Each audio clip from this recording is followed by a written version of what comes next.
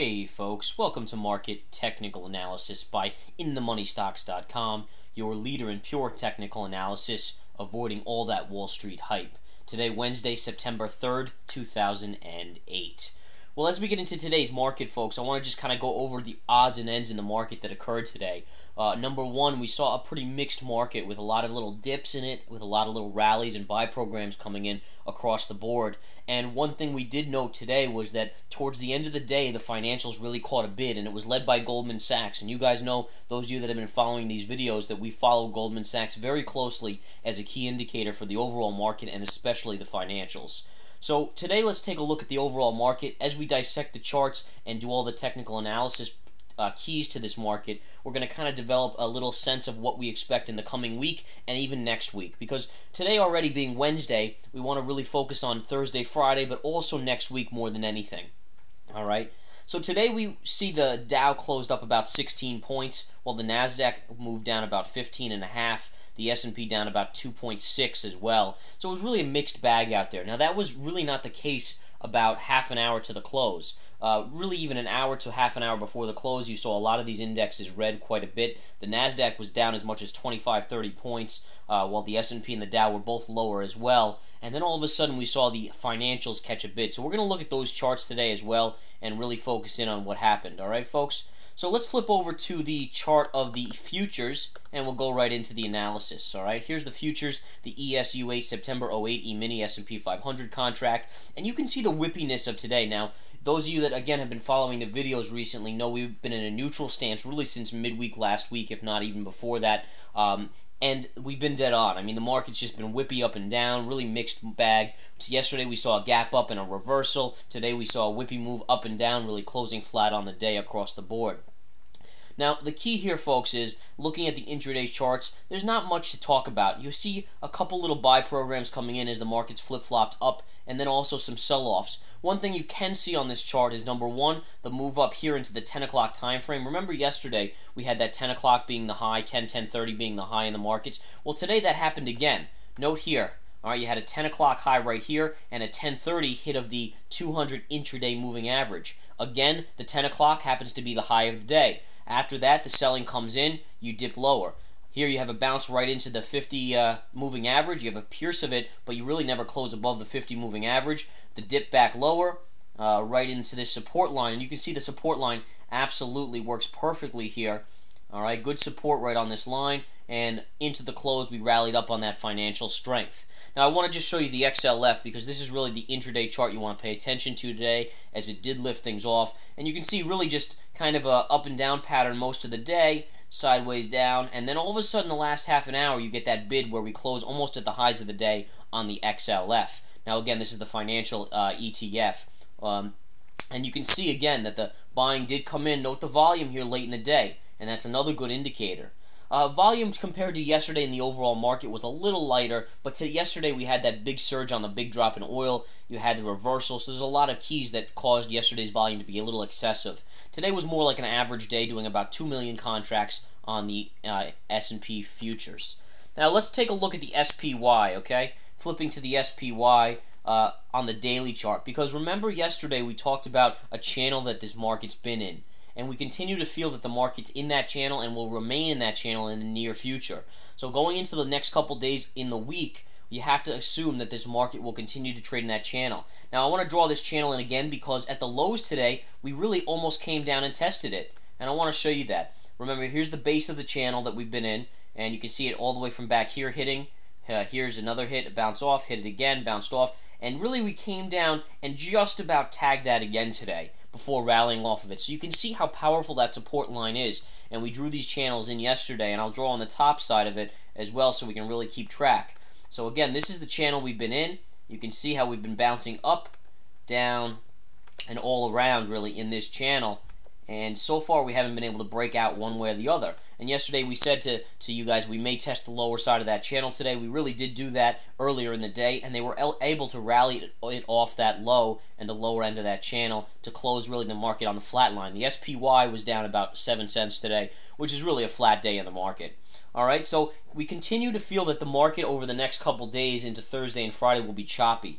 All right, and this choppiness is usually due to the hangover effect from a long weekend, the August effect coming through. We're noting a couple key hits of some trend lines, resistance points in a few of the broker-dealer indexes and a couple other charts that we've been analyzing very closely and calculating.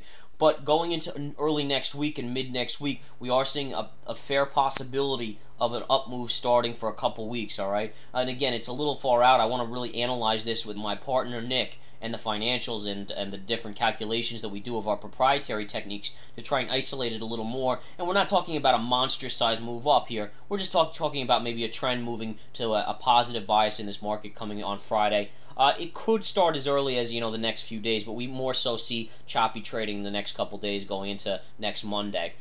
All right, so I just want to let everyone know that as of now, we'll keep a bias of pretty much neutral, maybe a slight bit of a positive tint in there going into Thursday, Friday here. But starting next week, as long as everything shapes up, and again, that's the big if, as long as everything is par like we're seeing it now, and things could change, but as of now, we're seeing things according to be as they are, then we should see a little bit of a move starting maybe early next week for a week or so, give or take, week, 10 days, somewhere in that range of business trading days, okay?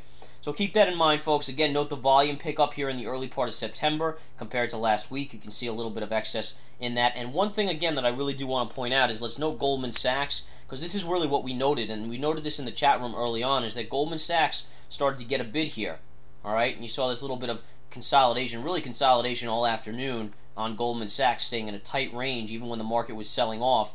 And I want to point that out. See the sideways move on Goldman here? And now let's take a look at the SPY in that time frame. You can see that same time frame you had a little bit of a dip here.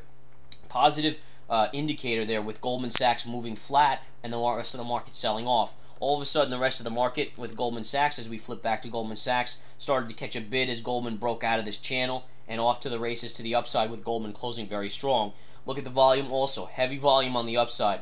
So again, that gives us a little indicator there that that's a positive sign for the markets. There's no doubt about it that the markets generally follow the financials, especially Goldman Sachs. Goldman Sachs leads, the financials follow. Wherever the financials are going, oftentimes the market follows. Now, the NASDAQ's the one conundrum here because the NASDAQ really has been weak the last couple of days. It was the strongest index for a while. Now we're seeing a few profits being taken on that and a little more weakness. Now, you can note the drop here, right? All right, check out that little bit of a chart, and I can actually draw that a little more accurately on the NASDAQ, where you can see really the channel that we moved down. And I showed this yesterday as well. You can see the strength of the move up on the NASDAQ. But then once we got to this point, and again, it was a beautiful fake out that we had called for a dip here, and we were dead on again on that call on the NASDAQ topping out here after it broke the 200. A lot of amateurs think that's a bullish sign. In fact, that can be sometimes a whipsaw angle by the institutions to reverse it and take their money. But in any case, you can see the downdraft now compared to the SPY, which has been in a sideways channel. So right here, granted the angle of the NASDAQ's more like this, while the SPY, which is the S&P mirroring in ETF or index, you can see it kind of being a lot more flat, so it didn't rise as much as the NASDAQ, but at the same time you're seeing consolidation on the SPY, while the NASDAQ here has continued to stay weak. Now, on the NASDAQ, in its defense, is sitting on support. You got the 50 moving average here, and I'll draw a line over that so those of you that can't see it, as it is a little dark, there's the 50 moving average. You basically settled right on top of it after dipping below today.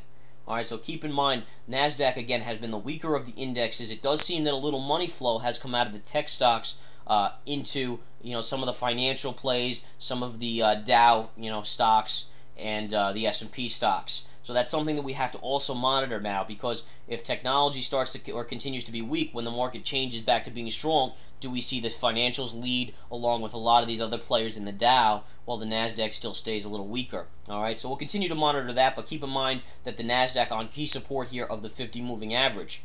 Now, let's take a look at a couple of these NASDAQ stocks, because Research in Motion really getting hammered the last few days. This is the chart of Research in Motion on the daily. And you can see how it had a very nice move up when the NASDAQ was strong. And then you almost got a little bit of an M top here.